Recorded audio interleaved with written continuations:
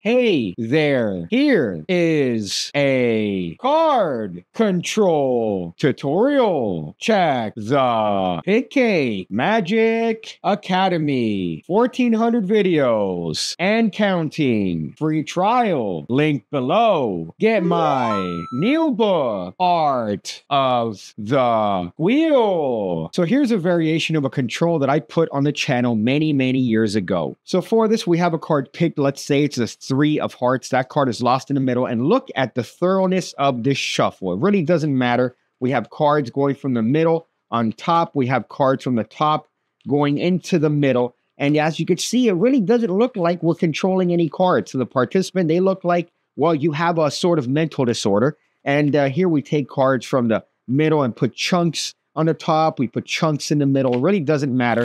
And ultimately, guess what? That card is still controlled to the top of the deck. So the point of this control is the fact that, well, we're using chaos to mask the method. It's a really chaotic looking shuffle, and it's really not that difficult to do. So all we're going to do here is we're going to have a card picked. In this case, let's say it happens to be the 3 of hearts again. As we square up the deck, we're just going to maintain a little pinky break right there above that card. Now I'm just going to spread a chunk of cards above the spread while still keeping onto that pinky break, and I'm just going to shuffle them haphazardly on top of the pack.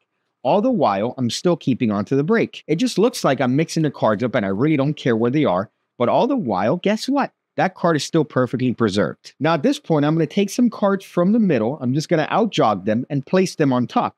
I'm then going to continue this haphazard shuffle, all the while keeping the break, and then taking cards from the top, and here I'm going to put them in the middle. But where I put them in the middle is actually going to be below my break. So right now I'm just going to riffle down below my break, and I'm going to shove these cards in there, all while still keeping my pinky break. So those cards are going to get squared in, and right now I still had my break all the while. I'm then going to take up all the cards above my break and shove them into the middle of the deck, just like I did before, at a random location.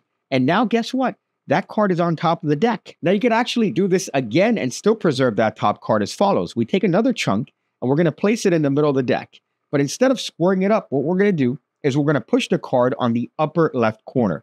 When doing this, you see we have a nice little step that's going to take place here.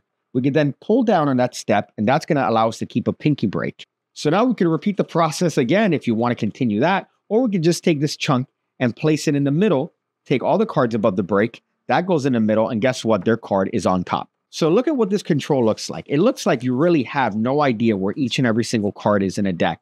In this case, we're taking cards in the middle, placing them on top, taking cards from the top, we're placing them in the middle. We're taking chunks of cards and placing them in a random location. We're taking more chunks of cards and placing them in a random location.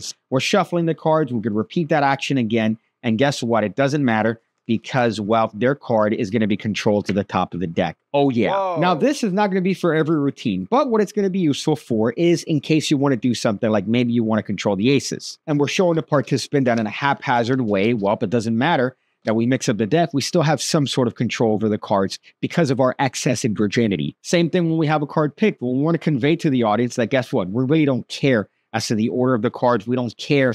We're still mixing the cards up, and we still are able to locate the card. It's going to be that much more impressive because it really does look like you really don't care. Some advice at the end of the video. Oh boy, this is a good one. This is a good one. My next door neighbor, her mom died a long time ago. And this is the TV that I've had in my house for the past, I would say, year after my neighbor passed away, my elderly neighbor passed away. And this was packaged in a Samsung box. And the Samsung box said 4K HD TV and had all the bell and whistles. And I got excited when my neighbor said, hey, you want a TV? I'm getting rid of it. And I said, yeah, why not? It was Samsung 4K TV. I'm not going to complain about that. It was definitely bigger than the TV I had previously. And well, I opened the box, and it's a fucking RCA. It's a fucking RCA, 39 inches RCA with the N64 cables in the back. I was hornswoggled. So a good bit of advice: when your neighbors are getting rid of something, don't take it because you're getting lied to. I see you again when I see you again. When I see you again, when I see you again, when I see you again, when I see you again, when I see you again, when I see Bye.